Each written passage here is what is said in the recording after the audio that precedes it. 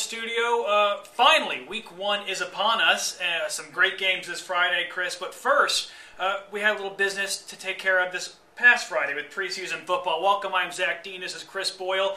Chris, preseason in the books. What stood out to you on Friday? Well, the city of Port Orange stood out. I mean, the fact that Spruce Creek and Atlantic, both a couple of teams that felt highly disrespected, able to go out and get a couple of nice wins. Spruce Creek holding Lake Brantley, a district champion, to only 7 points. Their defense forced 4 turnovers.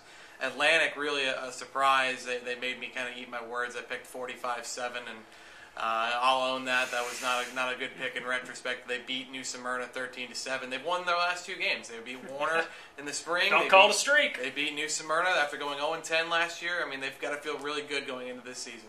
Yeah, Matt Dixon looks like he has that team headed in the right direction. And Spruce Creek, I didn't know they won. That's interesting. I didn't hear.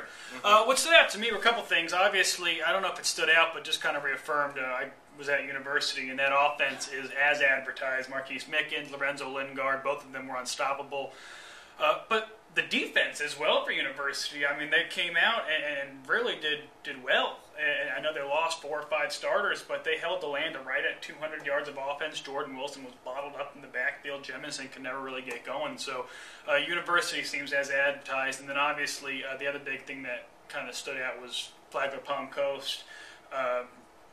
Kayshawn Bird had himself a day, as he always does, but against a really good opponent in Gainesville. I don't think any of us had FPC winning, and you know, a 21-17 really solid win over a good team. Now, albeit Gainesville may not be as strong as they were last year, but regardless, that like Atlantic and Spruce Creek, a statement win from FPC. Yeah, you got a bunch of rivalry games this week. I'm really fascinated by Mainland DeLand. Hopefully, Stephon Bruton is going to be healthy enough to go. It sounds like it. DeMarcus Adams really shined in their kickoff classic win with 3 really long catches all over 45 yards. You got University of Deltona, you got FBC Matanzas. This is going to be a really, really fun week. Yeah, fun first week. We're going to have all the action for you on Friday. We'll be back later this week to give some predictions, give our takes on the games, so look for that. I am Zach Dean. This is Chris Boyle. College football, high school football is back in the area. We'll see you later this week.